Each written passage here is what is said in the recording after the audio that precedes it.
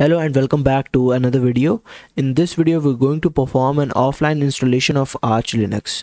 So we do not need to have internet on the computer we are going to install Arch Linux, but we do need to have internet connection in order to install Arch Linux.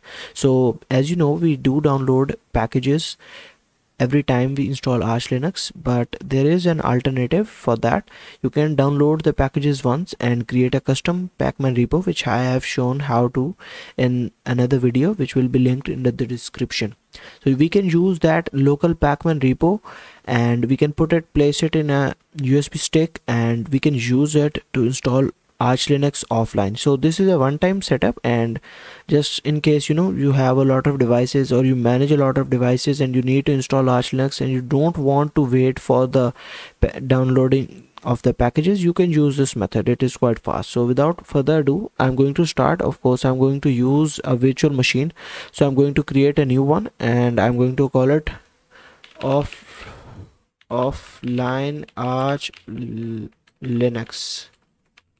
So I'm just going to set it to 1 GB of RAM, and I'm going to create a new disk and I'm going to give it 8 GBs. And so now I'm going to add another disk. Of course, if you were in using it on a real computer, you could use this in a USB. You could place this in a USB, but I've already created a partition, so I'm going to just add the disk with the packages, the repository. So if you want a tutorial on how to create the local custom repo of that Pacman packages, you can see the video in the description.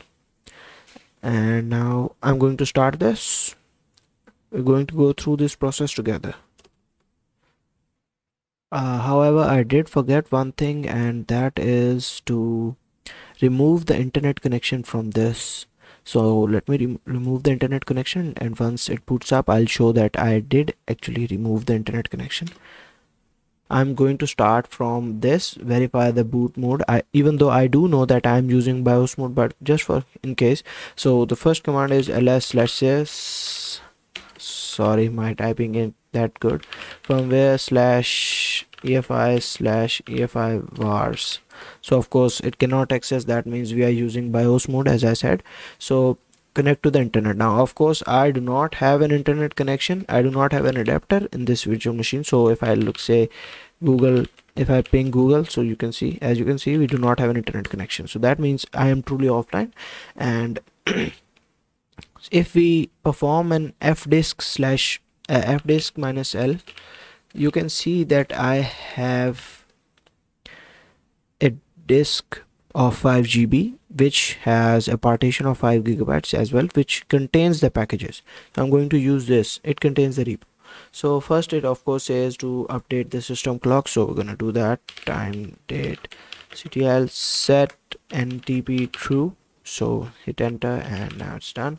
The next thing is partition the disk. So of course I'm just going to create partition the disk real quick. I'm just going to create a new disk of 1 GB for the swap, and I'm going to create another one for the Linux itself, for the Linux partition. So I'm going to change the partition type of partition 1 to swap, and that's it. And now I'm going to format the disks. So make swap/dev/sda1, and if I'm going to create a btrfs partition, but you can create an xt4 one /dev/sda2.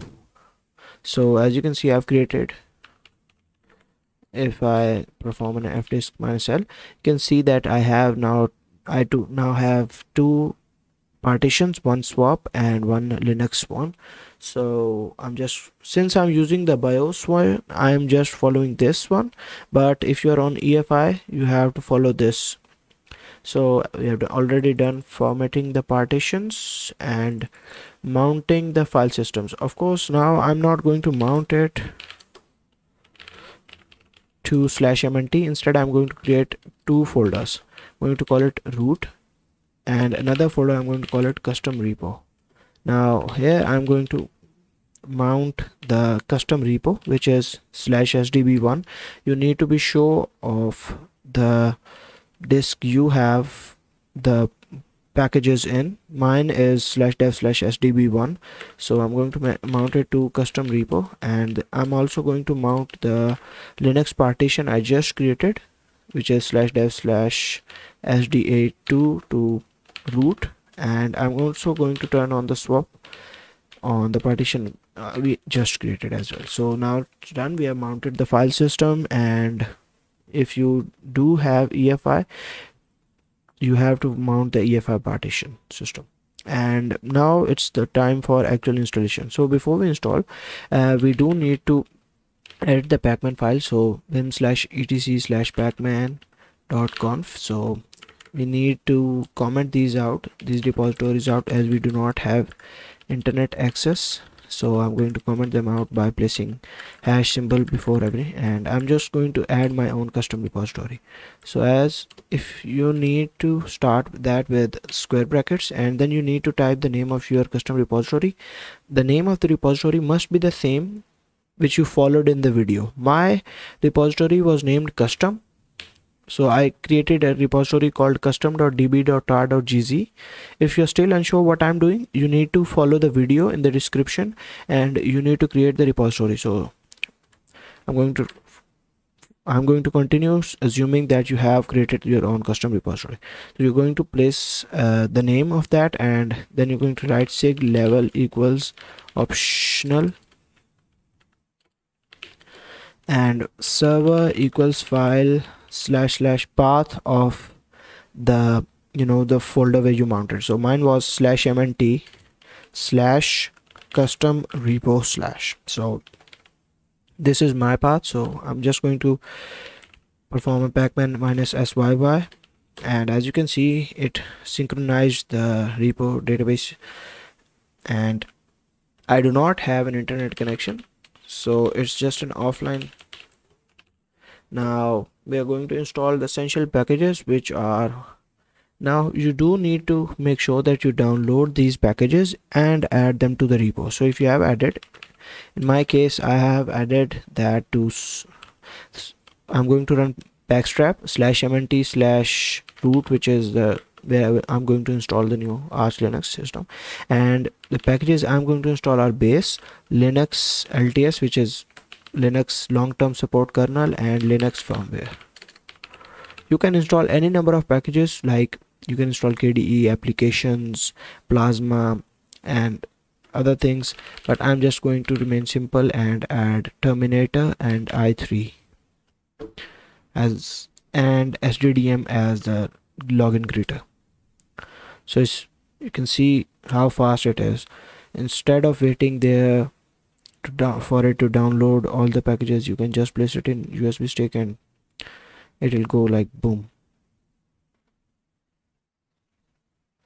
Unless you have a really fast internet connection, this is a better way. You will have to update those packages after you run Arch Linux. As you can see, we are done. However, I just remembered that if you went with BetaFS, you do need to install another package called ButterFS-progs. So I'm just going to install it right now, and once it's done, we'll follow on to the next step, which is configuring the system, and we're going to generate an fstab file. And we're going to say gen fstab -u /mnt/root, and we're going to first see, yeah, it is all right. So I'm just going to forward it to the /mnt root /etc/fstab file, and now it's in that fstab file. And now we need to chroot or whatever you pronounce it. We need to change root, that's better. And now we are in the new system. We have changed the root. So of course I'm going to change the time zone, which is, since I live in Pakistan, it's going to be Karachi. So zone info Asia Karachi and /etc local time. And now we just need to adjust the hardware clock. That's done as well. And now it's time for localization. You can use your custom local, but I'm just going to add, so I'm gonna say is echo enus dot utf-8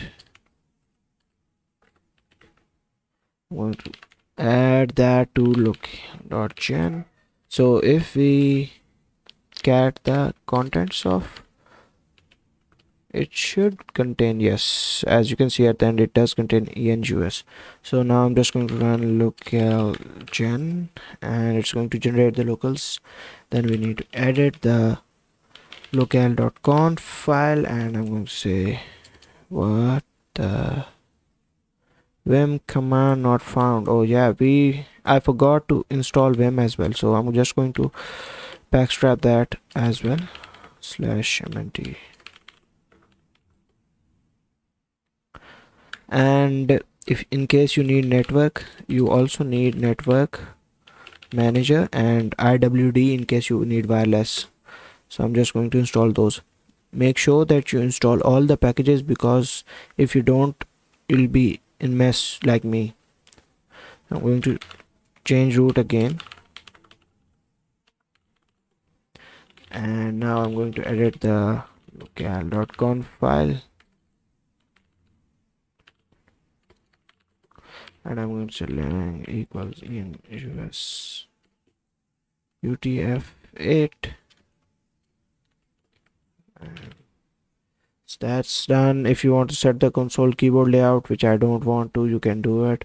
And now it's network configuration and need to edit /etc/hostname. So I'm just going to say check PC. That's it. And if you want more, you can complete the network configuration and network manager. You can read all these things. The main part about installing Arch Linux offline was that repo stuff. It's already done. So now it's time to init ramfs. So make init cpio-p. In case you did install, you did make the btrfs file system but did not install the package btrfs-progs, there will be an error here saying failed to find fsck.btrfs. So in order to finish that error, you do need to install btrfs-progs. So hit enter. It's going to do stuff, and I'm going to change the password to 123 123. Of course, it's not a good password. Do not take my advice for it. And I'm going to create a new user with my name, and I'm going to change its password, of course, to 123 123. And now only two things are left. We need to install Grub, and we need to enable some services like SDDM. So I'm going to say systemctl enable SDDM, and then I'm also going to enable network manager. You can enable other services in case you have installed them, and now is the right time to do it. Now I'm going to exit, and I'm going to backstrap Grub into the Arch Linux. So /mnt/root. And in case you are wondering that if we could edit the Pacman file inside the Arch Linux installation, we could, but I'm just going to backstrap it as I have already done the editing part. So I'm just going to say arch root /mnt root. Now it's time to install Grub. So I remember, so if you need, you can open the Grub page, and of course there are different instructions depending on what type of partition table you are following, and mine is, I'm going to follow installation this one because I'm using the BIOS mode, but in case you are using UEFI, you need to follow these instructions. So do follow the appropriate instructions, and it is grub install minus target equals i386 pc and the name of the disk. So mine was /dev/sda, the disk where you install Linux or Arch Linux. So enter and it will install, and then we need to generate the configuration file, which is of course going to be this. So we're gonna say grub make config -o /grub/grub.cfg. So once this is done, okay, it did give us a warning. OS prober will not be executed to detect other bootable partitions. OS prober is a package in case you want to detect other operating systems like Windows or other distros of Linux. Just going to exit, and I'm going to unmount all of them, of course, and now I'm going to reboot. This time I'll choose the hard disk, and of course this will depend this will be different depending on the device, and I hope Arch Linux should be done, and it is.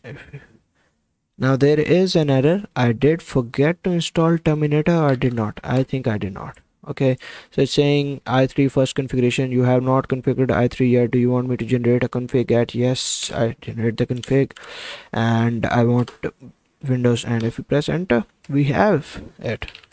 It is Arch Linux. So this is it, offline Arch Linux. And the reason I did not explain the commands in detail was because this was not a basic beginner tutorial. It was for people who already know how to install Arch Linux, and the main part was about creating the repository, custom repository, which is mentioned in the video. The link is in the description if you want to create the repository. And the main part was to edit the Pacman file, to add that repository, and then use that Pacman repository to install the already downloaded packages. Now the best thing you need to do now is to run sudo pacman -syyu so that it completely upgrades your system. Of course I did not install sudo, but if I change system, change to root, and if I will run, but it won't run out because I do not have internet. But you need to update your system, and just in case you can't update your system and you are running it offline, you can use the same repo. So what you're going to do is, of course, if I say fdisk -l, I do have that disk still, so I'm just going to vim and edit the pacman.conf file, and I'm just going to edit these. I don't understand. Okay.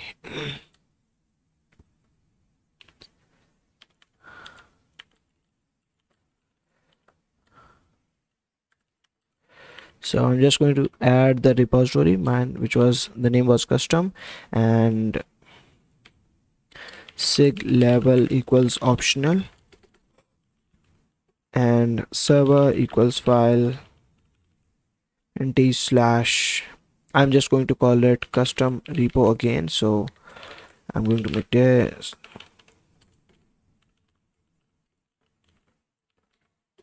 So I'm going to mount the disk to,